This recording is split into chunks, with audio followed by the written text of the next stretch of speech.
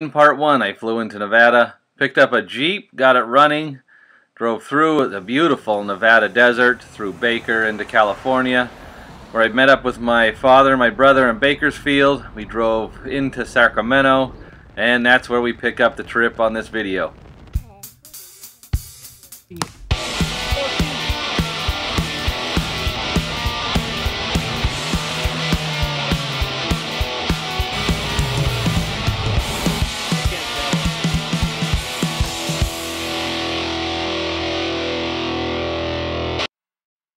So when I picked up this Jeep in Pahrump, Nevada, there's a lot of stuff piled in the back, including the spare tire.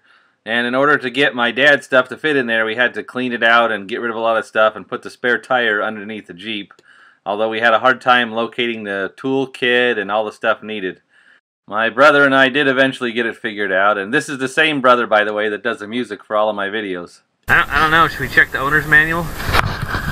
Should we try it? Should we just try it both ways? Yeah, let's try it this way. Because I'd rather protect the face, to me, from all that crap. But, oh, really? You're going to record this? Fortunately, we found all the tools for this. Not. But we have a crescent wrench, which is a perfect wrench for any job.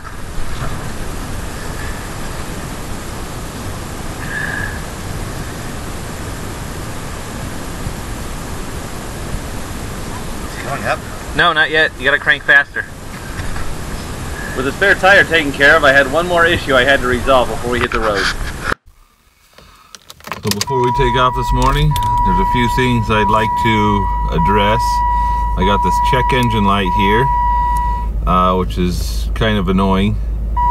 And I've got this flashing tire monitor light over here, which is also kind of annoying. So let's fix that one. And we'll fix this check engine light here.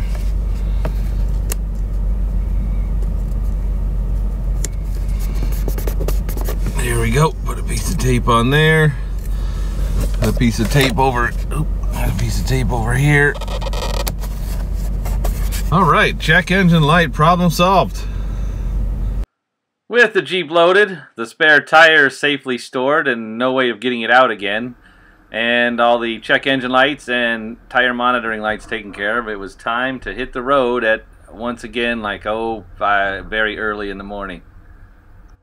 And I don't know why, but in part one, somewhere around Baker, this went from some kind of Jeep rescue to a travel vlog. But here we are again, traveling in the dark. You can't really see much. There's just some lines on the road. There'll be more to see later. We'll just skip this part.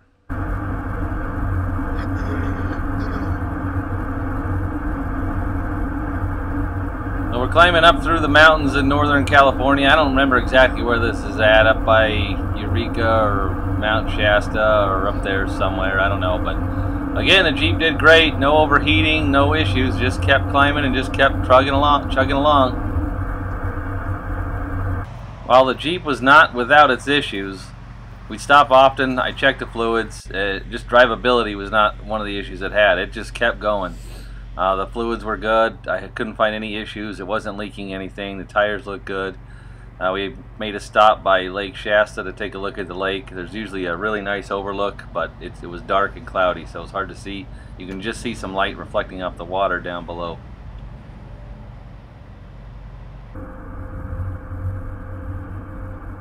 I don't remember exactly, but I believe that we're still in Northern California, and that is Mount Shasta straight ahead. So if you have or drink Shasta Cola with a picture of Mount Shasta on it, there's Mount Shasta right in front of us. Just after Mount Shasta, we split off the 5 to get onto the 97 to head up to Crater Lake, and the road and conditions and weather changed drastically. So from the sun and heat of the Nevada desert, now we're up into the mountains of Oregon. And we're on top of this hill. You can see all the clouds just laid down below. It's like you're in a world on top of the clouds. It was just an amazing view from where we were. This is also where I realized the actuator, air conditioning actuator on the Jeep didn't work. And on the driver's side, it would only blow whatever the ambient air was onto my feet, mostly, and out of the dash. So it was around freezing outside. And that's all I got on my feet. My feet got real numb real quick. The window on the driver's side wouldn't defrost because it would only blow cold air.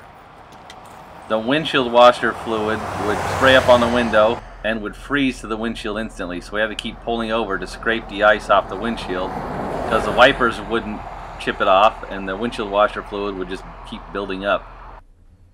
I did find some napkins left over from the McDonald's for breakfast. I was able to shove in the vents on both of them, on the ones that blew on my feet and in the dash. And I also had a towel I put over the dashboard to cover the defrost vents that keep freezing the water on the windshield. That towel was actually a little bit damp and ended up being a towelsicle. It just kind of froze into place up on the dash, but it meant it didn't fall off, so that worked out good.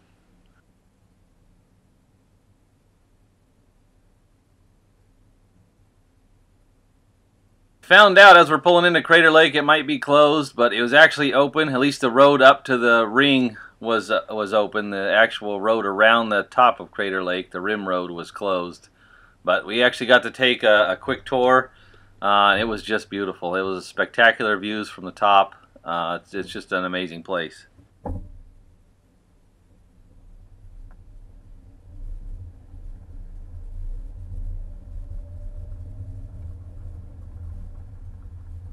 So with the snow covering the ground, I thought this would be the perfect opportunity to test out the four-wheel drive in the Jeep. I believe it's got all-wheel drive all the time, or part-time all-wheel drive, or some kind of all-wheel drive system. It does have a lever you pull up on and to put it into 4-low. So of course I had to play with that a little bit and try each one to see how it did.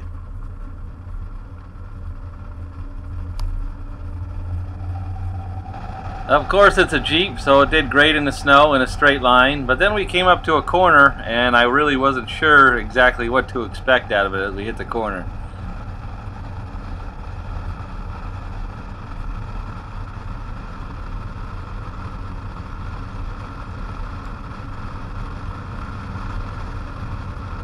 Yeah, that last corner, that worked out real well. So let's try increasing the speed a little bit.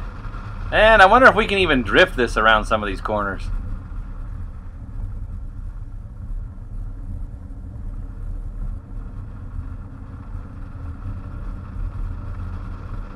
Nope. The traction control definitely prohibits you from doing any kind of tire spinning or drifting. Where is the traction control button to turn that off?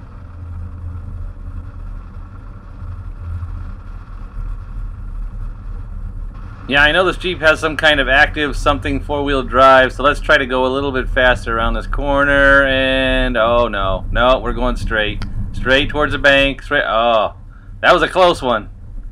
I think we found the limits of the four-wheel drive system. That thing just went straight, almost right to the bank. So here I am pulling up to stop here. I had it in 4-low that whole time, which had the traction control off. I had to pull up and stop and take it back out of 4-low, so it would be an all-wheel drive. And in all-wheel drive, you cannot. I'd turn the traction control off, and it would automatically turn itself back on. But it did not spin the tires. You could just hammer that throttle, and it would take off, and it would not spin tires.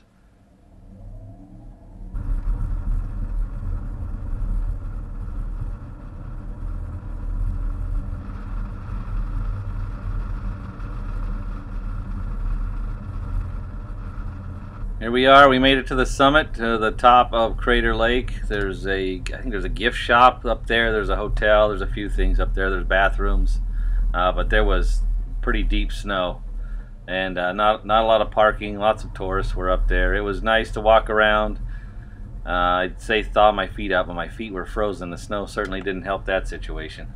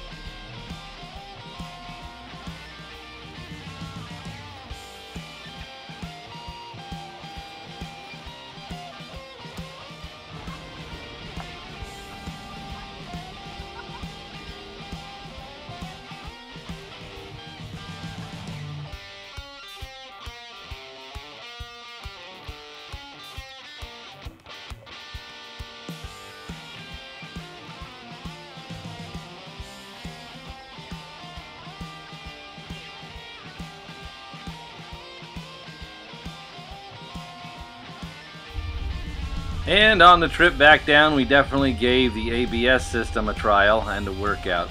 It did good controlling the downhill areas. I think we reached the limit of traction on the street tires that were on the Jeep. I just think they just could not get grip.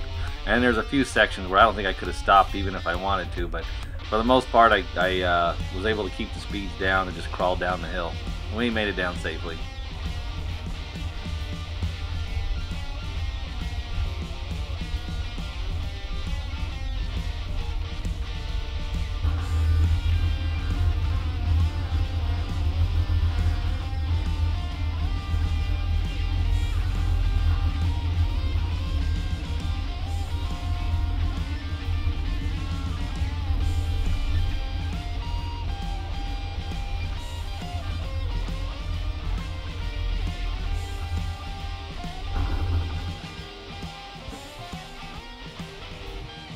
So we say goodbye to Crater Lake and get back on the road, and all the roads around there, of course, they're all covered in snow as well.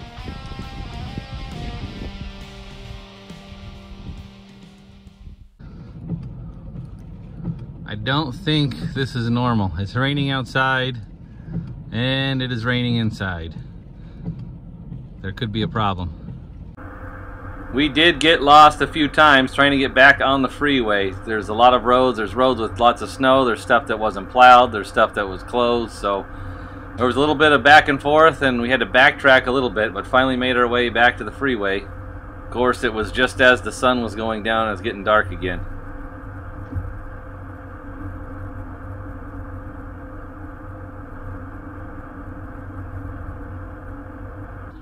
So by the time we got up to Portland, it was pretty dark out. Portland's beautiful at night. There's lots of lights. There's a bridge that goes over some of the inlet waterways to Portland. It's very nice to pass over during the day. You're up very high. You get a good view. But we went over at night. You can't really see a whole lot. I tried to record what I could, but just past that bridge, we go back into Washington, and there's not much to see once you're in Washington, right up the freeway. And again, still, we'd stop every couple of hours at rest stops. I'd check the fluids of the Jeep, check everything out, make sure the tires were good. There's nothing rubbing, nothing dragging, nothing falling off. All the fluids were good. There's no issues with the Jeep. No mechanical issues. There's lots of other things that are broken on it that need to be repaired. And of course, my feet, I was hoping didn't have frostbite because they were freezing cold. I couldn't hardly feel them anymore. But here we are on the freeway, crossing over the bridge. Which you can't really see much where we're at. We ended up making it all the way home with very few issues with the Jeep, and it was a good trip. I got home very early in the morning. I think I had enough time to change, shower, sleep for a couple hours, and then go into work on Monday morning. Still have more plans for the Jeep. It needs to be cleaned up. There's dust on everything. There's lots of little things that are broken on it.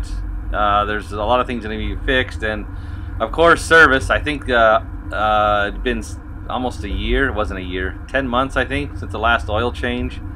So it definitely needed an oil. The transmission needed to be serviced. It still needs a lot of work, so look for videos for that. If you're curious as to what's going to happen or what future projects there are, make sure you hit that subscribe button and look for future videos on this and my many other projects as well.